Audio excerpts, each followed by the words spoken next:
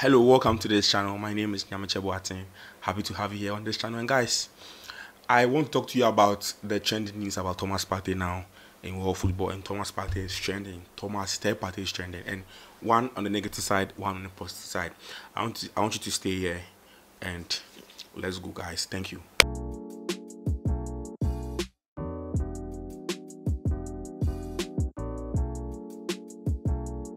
So guys, Zinchenko, Oleksandr Zinchenko comes from Ukraine in Europe, and Ukraine is known for a lot of things in world football.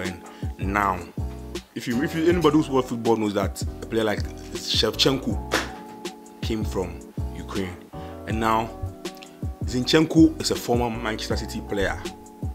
Oh yeah, I'm wearing Manchester City today. Manchester City, yes. Zinchenko plays for Arsenal after leaving Manchester City last season, and that's amazing for him. And you know, Pep Guardiola bought him for less than £1 million, and he left City for 45 million euros to Arsenal. And he's not saying that Thomas Partey, the Ghanaian, top is better than Rodri, Casemiro, and Ferdinand. But you know, I want you to watch this video here and tell me what you think about this video. Wait, sit here, let's watch this video. Who's probably the most underrated player in your eyes in the Premier League? I think Thomas Partey. Really? Yes. Is he better than Casemiro for you? He's absolutely world-class player as well, Casemiro. Champions League say about, but for me, if you want me to choose one, Thomas Partey. Oh, thank you very much. I had debate in my head. Yeah. Who is actually the best holder midfielder I ever played with? The debate was between Ferdinand, Thomas Partey and Rodri, but Thomas Partey is, I don't know. But it's listen, I mean, like, Rio's left the room. He has everything. Rodri is absolutely fit so well for City system. If you take him out, it's different City. He's like the main detail there. Because for me, at City, this is the hardest, the toughest, the hardest position to play. It's the hardest. And Rodri suits there so well. Quality. Overall qualities. Honestly. Zinchenko is saying that the Ghanaian midfield dynamo, Thomas Partey, is better than Rodri, Fernandinho, and Casemiro. As a matter of fact, he's saying that Thomas Partey is underrated. And for me, it is not really a bad statement, because watching Thomas Partey very clearly, Thomas Partey is really underrated. Which midfield in this world will Thomas Partey not start? I think I agree with him. Better than Casemiro. As for that one, we have to come back again. Better than Fernandinho. It's not far from the truth. You get it? Thomas Partey has flair. Thomas Partey has skill. Thomas Partey has the fire in his balls. But Arsenal fans are not rating him. Arsenal fans are underrating Thomas Partey. This is what Oleksandr Zinchenko is telling you. You are underrating Thomas Partey. But let's look at Thomas Partey's strengths.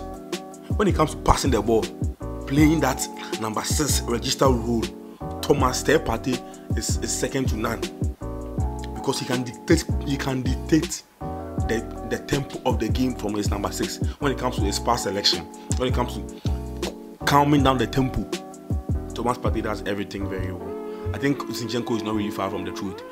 Oh my God, one player, Thomas Partey can play the right back role. If push comes to shove, Thomas Partey can play even the center back role. He can play the DM role. He can even play the center mid. Even at Ghana, at times he is deployed as a number 10 role, and he performs very well. I think the only position he can't really play is the number 9, and then they'll bring that position.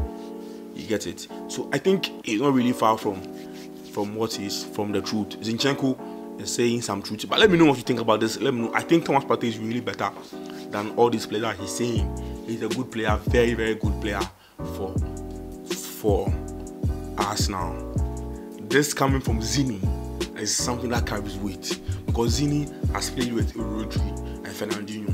Zini, the same player too, has played with Thomas Partey, and saying Thomas Partey is better than them. And I think it's really something that carries a lot of weight, and it is true. Also talk about why Partey is trending negatively.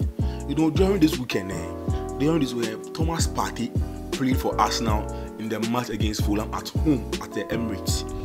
And Thomas Partey was really influential. You know, normally Thomas Partey's preferred position is to play the DM role, the number 6 role in the Arsenal. But you see, as soon as Declan Rice entered this team, I don't know what's wrong with Arteta. Arteta prefers to deploy Thomas Partey as a right back.